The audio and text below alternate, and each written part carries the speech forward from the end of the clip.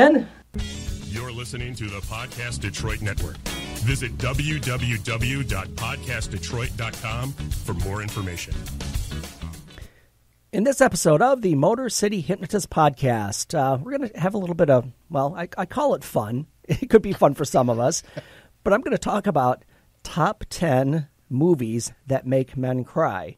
Now, I'm not trying to be cruel or mean. I'm just saying that men sometimes have a hard time expressing emotions, and sometimes a sad movie can help you do that. And I'm also going to be giving away a free hypnosis guide. Stay tuned. I don't want to go. Get ready for the Motor City Hypnotist, David R. Wright, originating from the suburbs of Detroit, Michigan. He has hypnotized thousands of people from all over the United States. David R. Wright has been featured on news outlets all across the country and is the clinical director of an outpatient mental health and hypnosis clinic located just south of Detroit, where he helps people daily using the power of hypnosis.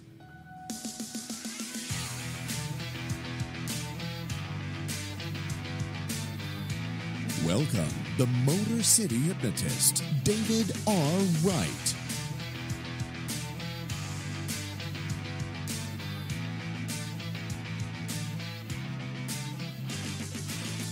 What is going on, people? It's David Wright, back with another episode of the Motor City Hypnotist Podcast. Rock on. We are here in the Podcast Detroit Northville studios. In the booth with me is Matt Fox. Hey, running all my stuff. And I got my tissues ready. Just letting you know. Make sure you have a full box. Yeah. Yeah. Can I try it really quick? Clean out your desk. You're gone. So, let's start with we're just so the subject. I know you heard it in the pre-introduction here, but yeah, we're going to be talking about sad movies that make men cry. So hang in there; it's going to be fun. Let me tell you where to find me. You can find me at motorcityhypnotist.com, and on my website, you'll find my podcast blog page where you can find all of the shows, all of our show notes, all of the links for all of the things that I mentioned during the shows. And you can also follow me on social media on Facebook, YouTube at Motor City Hypnotist, on Twitter at Motor City Hypno, and also on Instagram, Motor City Hypno. And also, if you would like to contribute financially to the show, you can find me on Patreon under Motor City Hypnotist. And again, on Patreon, if a small donation per month, it helps the show out, and you get cool stuff like this T-shirt, which I did have on last show, but just for people who may say, is he wearing the same shirt over and over again? We're just recording back to back. So, yeah, don't... Hey, nice clothes, gentlemen. I didn't know the Salvation Army was having a sale. So, yeah, I didn't wear the same shirt for a week. And... as usual, I'm giving away a free hypnosis guide, as I do every show. That link will be in the show notes. And again, the most important thing I would like to say is wherever you're listening, whether it be iTunes, Spotify, wherever, just subscribe to the show and leave a review, because that really helps me out. It helps me kind of gauge how things are going, what you want to hear. And again, hopefully bringing you good content that you enjoy and can benefit from. And finally, please join me each week as I co-host the Psyched by MG podcast with my friend Mary Grace, where we also cover mental health issues. And in fact, again, if you're on Facebook Live right now, we are going to be on Facebook Live at about 6:30 Eastern Time, and we're going to be having a special guest on Psyched by MG, a woman who specializes in the hookup culture for young people, which will be an interesting one, to say the least. Yes. So stay tuned for that if you'd like. This episode of the Motor City Hypnotist Podcast is brought to you by Banner Season. Online marketing is saturated, and people rarely open their emails. Are you in sales, or does your business market to customers? How do you connect with family, friends, and clients? Banner Season takes your marketing into the real world by delivering kindness and thoughtfulness directly to your clients physically. Imagine the excitement of your family, friends, and customers as they receive personalized cards and gifts in their mailboxes. Go to bannerseason.com/fantastic and begin today to express kindness and make connections with others. Again, that is bannerseason.com/fantastic. And we'll thank them. And again, just as a disclaimer, I am an affiliate for this business, for this product. Doesn't cost you anything extra, but again, just to be totally transparent, I do make a little bit of money if you use them.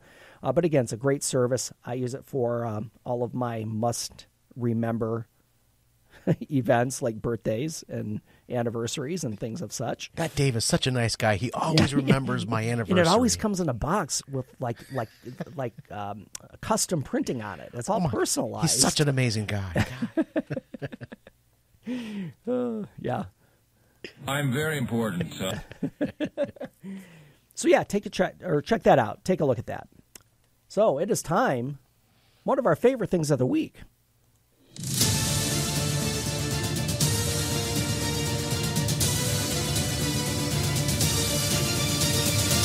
That's how winning is done. It is winner of the week time.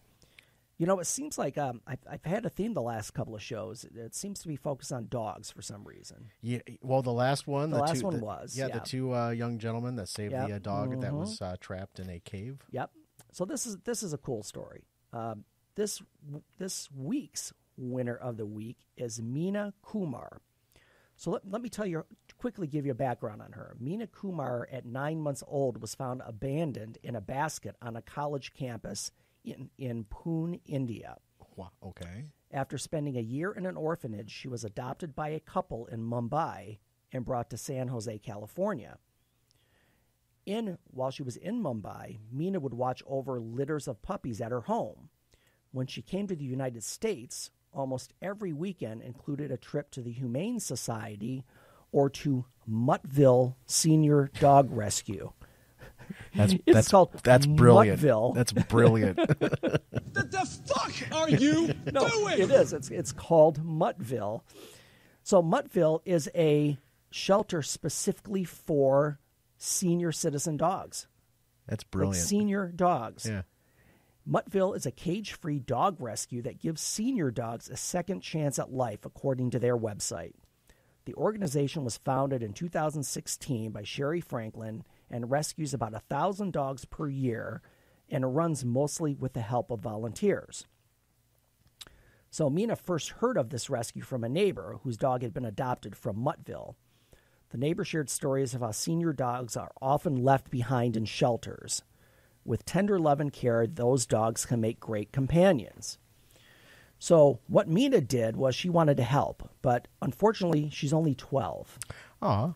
And she has to be 17 years old to volunteer at Muttville. So she started a pet sitting service at her own home called Pet Fairy Services, and has raised $7,000 for Muttville. She's worked to make the money to give to Muttville. Children these days. I know. They get something in their brain and they just stick with it. And and this is a prime example. It really is. Yeah. Somebody who's 12 years old raised $7,000 for Muttville. And she was 9 years old when she was found? Yeah. You said she was an infant. Oh, an infant. I said she was 9 for some reason. That's what I thought I heard. Oh, no, 9 months old. 9 months old. Okay. 9 months old. Yes, okay. I'm sorry. 9 months old. She was found abandoned. Oh, wow. Yeah. That's phenomenal. Yeah, so she raised $7,000 for Muttville. Now I'm going to look up Muttville online because there's just a little tinge of sadness, which will lead into our subject for today, but that people would abandon older dogs. Yeah. Yeah. Like sometimes when you get a puppy and you can't handle them or they get rambunctious or whatever, you might give them back. But to have a dog for 8-9 years and then just give them back. One of the other shows on the network, Animal Talk. Oh, Animal Talk, yeah. Yeah, so that is a company that they would love to talk to as well. I'm part of the Animal Talk. Oh, perfect. Yeah, we'd love to talk to them just to understand what they do to help these senior animals. Right. It's awesome. Right, because I mean, and think of it, senior dogs have been with people probably for years, and all of a sudden they're just in the shelter. Yeah. I mean, what a trauma to them. Wow. So anyway, well done. Big shout out to Meena Kumar. You are the winner of the week.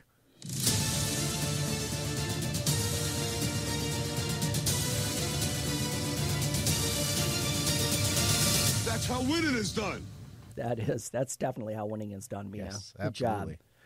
job. And I have to say I am partial to dogs. I'm not a cat fan, but Nothing against cats or people who have them. I've always grown up with a dog, and Say, I've had animals around us in our household pretty much my entire life. Yeah. From cats to dogs to Right. birds to hamsters, rodents, right? Yeah. We have a cat right now. She is a tiny dog. Oh, Because she okay. does play fetch. Oh, good. So- Okay, so she has some dog characteristics. She does. She Yeah. does. Yeah, that's good. So our topic today, and I say this in a little bit in jest, but a little seriousness. It's going to be a little bit fun, but these are top 10 movies that make men cry. Now, I'm picking on men a little bit because let's face it. In general, in my therapy practice, which I've been working at for 30 years. And again, I'll make a general statement. It's not a blanket. It doesn't apply to everyone. Men are a little bit less apt to express their feelings. Let's say that. And that's just a common fact. You really don't know me, do you? They're just a little less open, and they don't like to show their feelings, especially sadness or crying, or because again, sometimes they think it's a weakness in some way. Stop it. Yeah, I know. So, but there are movies that really, and the reason I bring this up is that it's good to cry sometimes, and I'm coming at this from a therapeutic approach as far as having some fun with it. But a lot of times, I say this to clients. They'll say to me, "Well, yeah, I just felt like crying all night," and I'm like, "Do it. Just let it out. Yeah. Just let the feeling that you're having out, and it'll purge yourself, and you'll feel better." So yeah, for a lot of men, they hold that in. So I'm gonna make some of you cry if you watch some of these movies. That's what my goal is. So, number 10 on our list, and we just got done talking about dogs. Mm-hmm. Number 10 on the list is Marley and Me. Asshole.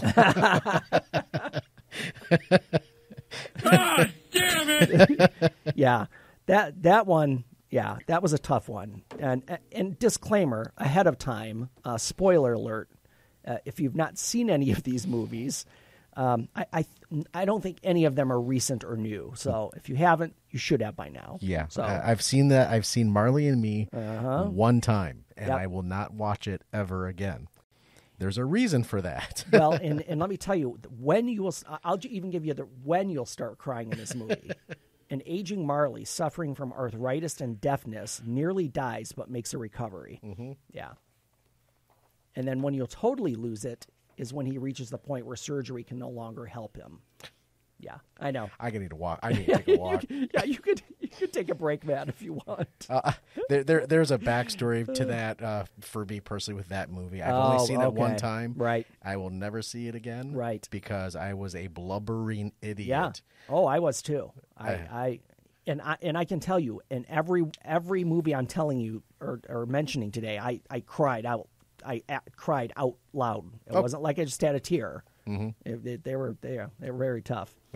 All right, here we go. Okay, here we go. Let's Start it off strong. Everybody get ready. We're going to have some fun. Started off strong. Here we go. Oh, great Odin's Raven! Anchorman is not on the list. Number 9 of movies that will make men cry is E.T. Yeah. E.T. And I know it's an older movie. I mean, it's a Spielberg, It's very Spielberg. Yeah, very Spielberg-ish. And again, if you have not seen E.T., come on. I don't know what you're doing. What do you do with your life? Yeah, I mean, but if you've not seen E.T., you need to see E.T. Yes. For sure. And I don't even have to tell you, because if you've seen it, you know what the saddest part is, when they're both become ill and then E.T. has to, well, there's two parts: when he actually dies, quote unquote, and then when he has to say goodbye when he leaves. Yeah. So E.T. is like, yeah. Yeah. Why so serious? Yeah, it's a bit serious. And that was, I think I saw E.T. when I was I was a kid or a teenager at least. I know I was young because it came out in the 80s. I was 8 years old. Okay. Yes. Yep. Yeah. Number 8. We'll move on here. Okay. We'll move on here trying to make men cry. What in blazes are you talking about? No, I know. It's crazy. Number 8 is Philadelphia. Oh, yes. Yeah. Tom Hanks, Denzel Tom Washington. Hanks, Denzel Washington. Yes. And it's the whole progression of Denzel being very homophobic and very, I really just kind of being a dick. Yeah. and they just come to be friends. And again,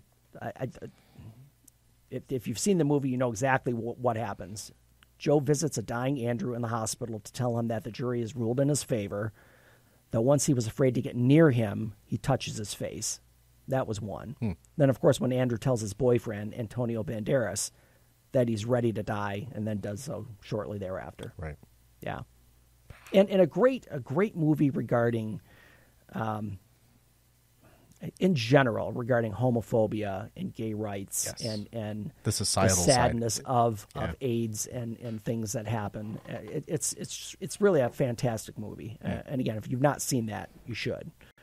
If you've not seen any of these, you probably should. But, you know, if you want to do it by yourself in your own room. Have tissues. So nobody's around. Yeah. Great heavens! What kind of radio show is this? So I got a couple of older ones. And number 7 is one of those older ones. Old Yeller. Come back, Yeller. It's very old. It was made in... Oh, I didn't put down when it was made. I got you. It had to be late 60s, early 70s. That was 1957. Oh, it was that early. Yes, Okay. 1957. Okay. So, and again, if you're not familiar with old movies or you don't know Old Yeller, some of you millennials might have any idea who Old Yeller is. And that's fine. Oh, good for you. So it's really about it's the movie's set in the 1860s. There's this kid who has this bond with his dog, a Labrador Retriever named Old Yeller, and he gets bitten by a wolf while defending his family, and the dog survives, but unfortunately he gets rabies, Right. and ends up getting rabid, and then the kid Travis is forced to shoot and kill his own dog. Right. At the end. Spoiler alert. Yep, spoiler alert. But again, if you haven't seen it, Where are I you? don't know what we're yelling about. that's one. That's one. Yeah, I mean, again, it was. I probably the last time I probably saw that I was a teenager, so it's been a long time. It's been a real since hot I second even for me, turned that too. one on. Okay, we'll keep going. Yeah. If you guys have, make sure you still have your tissues out, and we'll keep moving on this. Number 6. That was 7, I think, wasn't Yes, it? yes, it Make was. sure I numbered it right. I had a list before I misnumbered. Number 6, Rain Man. Good. That's a really good selection. And I was doing research for this and looking on lists of sad movies. And I wanted to make sure it was kind of more geared towards men because, and I'm sorry, ladies and females out there, I kind of avoided love stories per se. Okay. Or you know, typical chick flicks. Like Titanic was on many of these lists. I would imagine. And I thought, not so much for me. Right. Yeah. I knew how it was going to end. Yeah, I mean, the best part of that movie was just seeing the destruction. I mean, as far as the effects and because like I said, you knew it was coming. Yeah. This is a mess. Yeah, it was. But yeah, number 6 is Rain Man. And again, if you don't know the story, Dustin Hoffman plays an autistic adult, and he meets a brother who he never knew he had, and Tom Cruise plays the older brother who he never knew. Or actually, Younger I think brother. Rain Man is older. Yes. Tom Cruise is the younger brother, and he never knew he had a brother Definitely until his his younger dad brother. died. Definitely his younger brother. Yes. Definitely. Definitely not going to have pancakes. Yeah. So it ends up Tom Cruise wants to take his brother because he wants money. He wants his dad's inheritance. Uh-huh. And the whole, of course, over time, he comes to learn and love the brother. But of course, he doesn't know how to handle his behaviors. He doesn't know how to get him.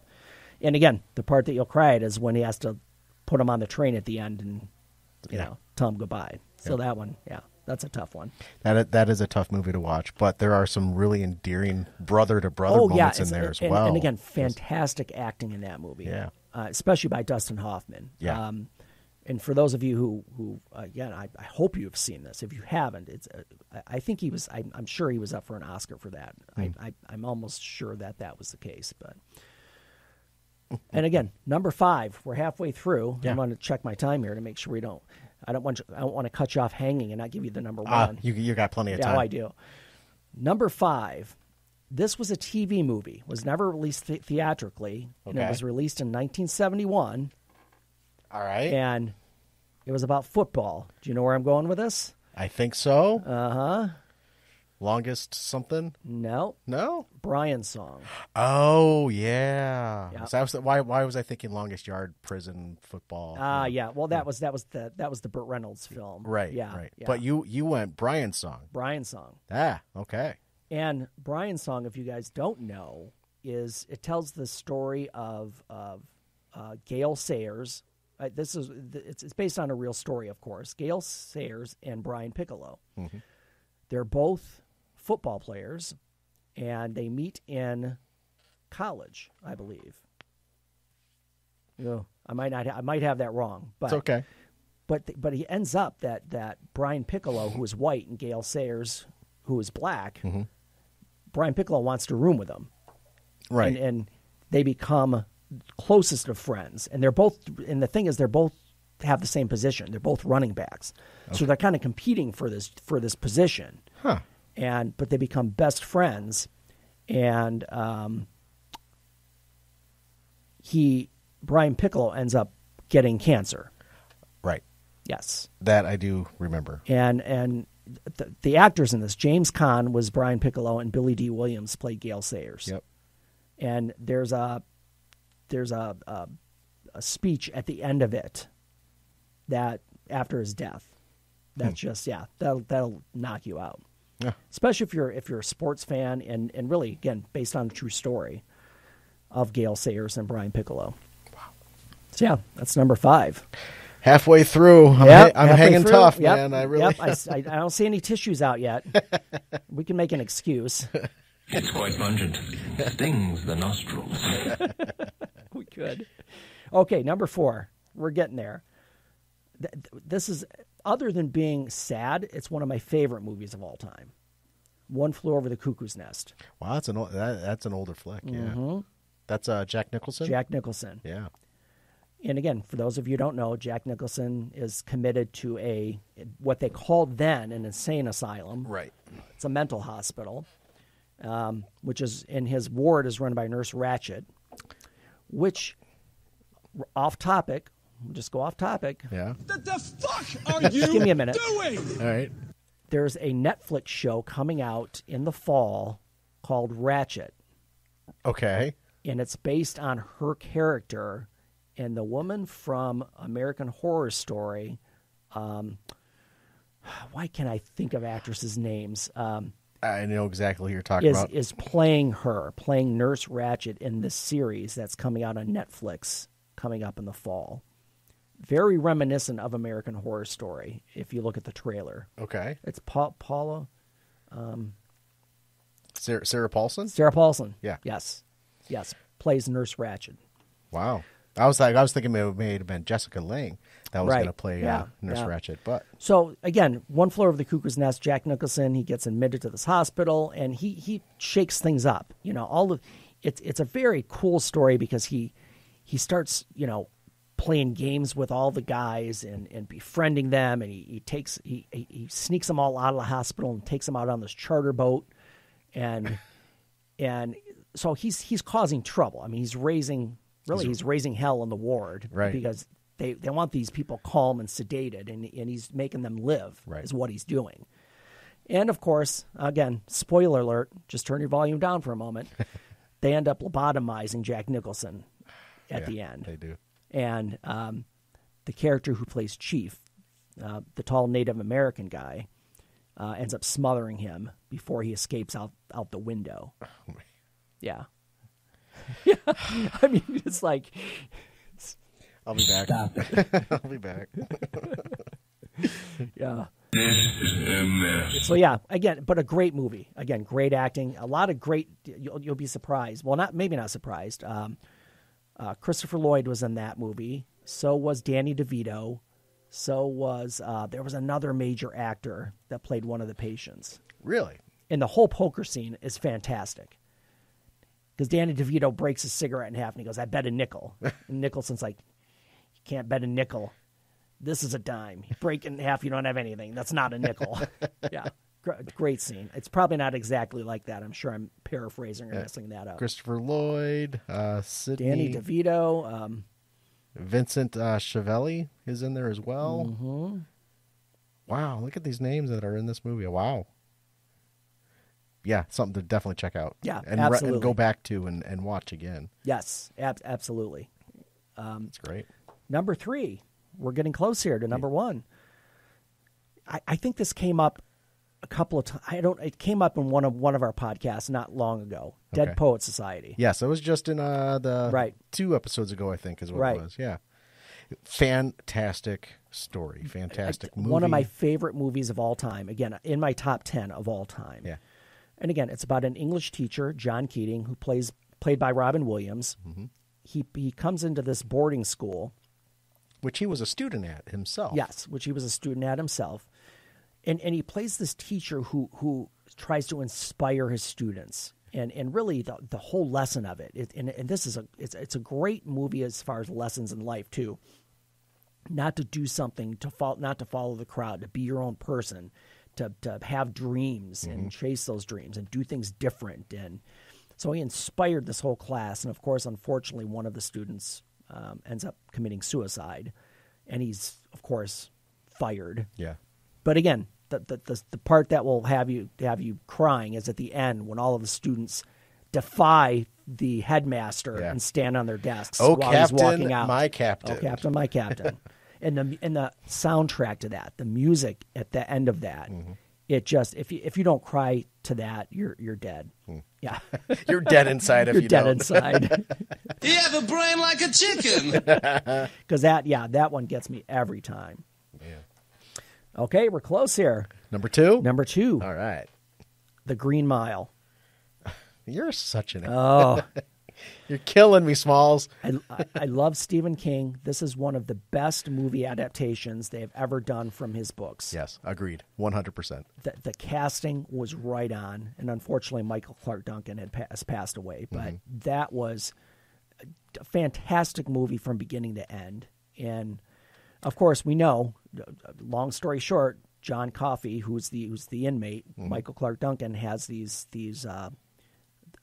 abilities, these I'd say supernatural healing powers, supernatural healing powers, and they think he killed these 2 girls, but he was trying to save them, and he ends up being put on death row. And the whole story it's just so many side characters, a lot of great people in that movie too, Tom Hanks and a bunch of other people. But of course, he has to be executed at the end, and the whole internal conflict with Tom Hanks having to let it happen. Right. And John Coffey, the character, saying he's done. He's ready to be done. Right. Yeah. And that twist. The first time you watch it, that twist at the end, you're like, well, shit. Yeah. Yeah. It's a great movie. And again, as far as Stephen King adaptations, one of the best. All right. We're at number 1. All right, bring it. Any guesses? I cry a lot, just so you know. Well, but this one I do every time. All right. I've probably seen it 100 times. Go for it. Field of Dreams. Yeah. I've shed a few over that one. One of the best baseball movies. One of the best baseball movies, father-son moments. Yes. And it's just nostalgic. It's about baseball. It's the whole story. I mean, James Earl Jones is in it. Yeah. The whole thing is just a masterpiece of a movie. And if you, well, I shouldn't say if you've had it. Everybody has a dad, but when it gets to the end and he starts playing catch with his dad, it's over. Yeah. Just every time. If you build it, they will come. Yep. and he did. Yeah. And it's just, again, one of my favorite movies of all time. That would be on my top 10 list as well. So, this is our top 10 movies that will make men cry. Round of applause. We got through it. Honestly, round of applause. No tissues out yet. Now I have to go and watch all these movies now. Right. But you might want to do them separate. You don't want to do it all all at once. Oh, I might as well. Just All right, Dan. You might as well get the cry over with all at once. honestly, yeah. Right, yeah. So, yeah, that is our 10 movies. So again, I know we had fun with this, and again, these are serious movies, and they are sad. But again, I want to emphasize that men, you can let your emotions out. You can show how you feel. It's not a sign of weakness. In fact, it's a sign of strength to show that you can feel and let your emotions out. So if you feel like you need to cry, throw one of these movies on. Just be by yourself in your room. Yeah. Just let it out, and you'll feel better for it. So that is it. So I'm working on a guest for next episode. So I'm not going to give you we're not going to tease that yet because I'm not sure it's going to happen. But it could be something really cool. So tune in for next episode. There might be a guest. If not, we're going to do something that's again, useful and something that you can take away and use for yourself. Thanks, man. All right. So thank you, everybody, for being here. Hopefully you didn't cry too much. Change your thinking. Change your life. Laugh hard. Run fast. And be kind. I'll see you soon.